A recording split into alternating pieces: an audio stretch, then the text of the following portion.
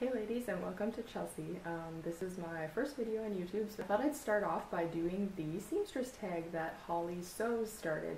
Really enjoyed her first few videos, so I thought this would be a great way to introduce myself, and I'm just going to jump right into the questions. They're on my phone here, so I'm going to keep this handy so I can look at them. So, who am I?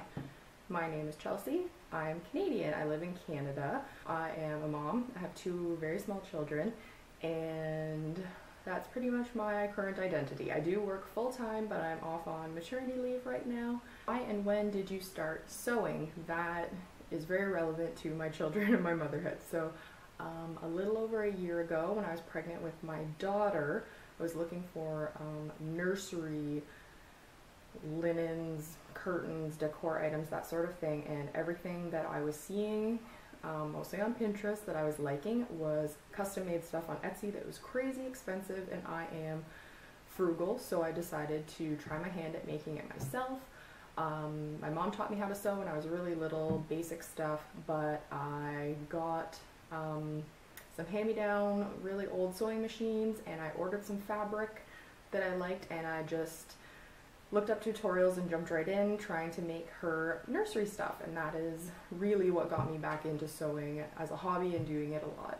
What is your favorite or proudest make? So my proudest make is my first wearable dress that I actually made and have got a lot of wear out of. It is it's made with a striped ponte knit that I found at Fabricland for $3 a meter, and I thought, whatever, it's $3 a meter. If I screw it up, it doesn't matter. So I'll insert some pictures of it somewhere of me wearing it on a vacation that I wore it to, and I also wore it to my sister's graduation.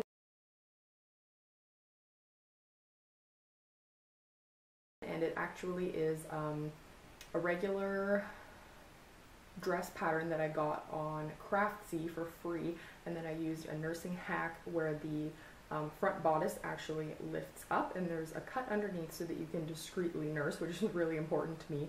And most nursing dresses that you find are not that cute, so I thought they're not that cute and they're expensive, so I was really happy that I was able to make something myself that I can actually wear. I don't feel like it looks handmade, which to me is a win. Moving on, what is your most disastrous mistake? So my most disastrous mistake was also a nursing dress, also with $3 a meter discount fabric that I found in a fabric bin, but it was like a really thin jersey.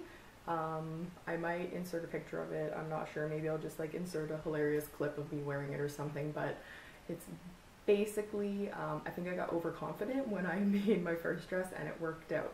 So I tried to be a designer and draft a pattern out of my head with no instructions, with a really thin knit jersey, and it looks like a toga or something hilarious. It's really funny, but it didn't work out, and that's when I decided that patterns were worth looking into. Where is your favorite place to go fabric shopping? I have two places that I really like to look for fabric.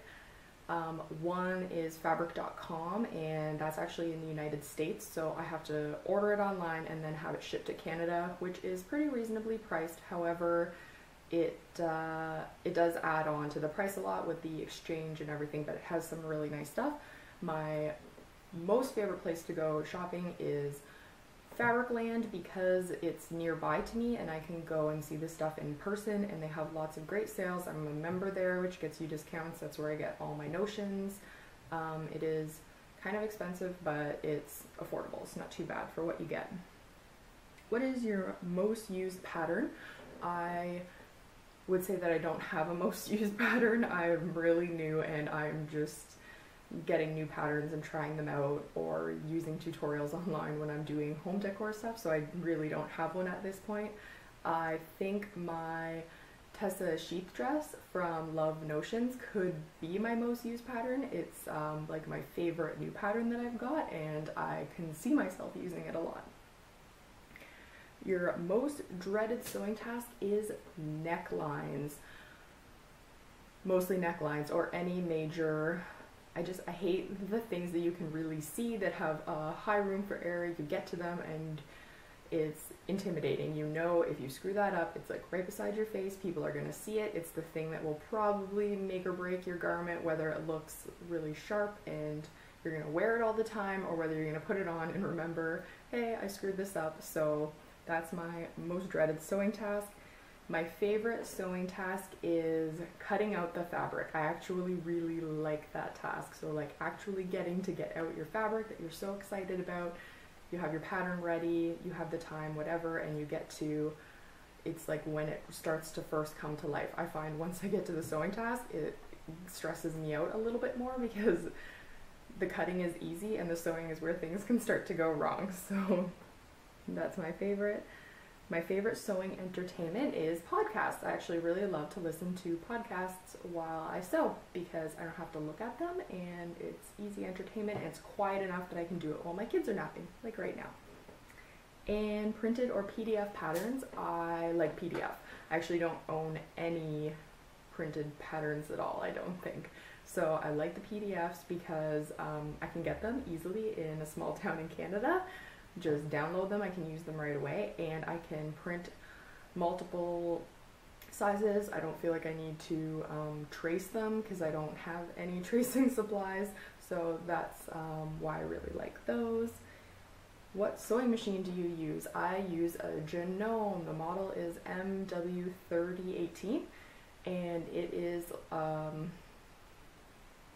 20 years old, probably close to that. It was sitting in my aunt's garage for probably the last decade. She gifted it to me when I started sewing again recently, and I put some TLC into it. I cleaned it up, I got some new parts for it, and it works quite well. It gives me some headaches sometimes, but it's a great machine. It's really quiet, it's reliable, so I like it.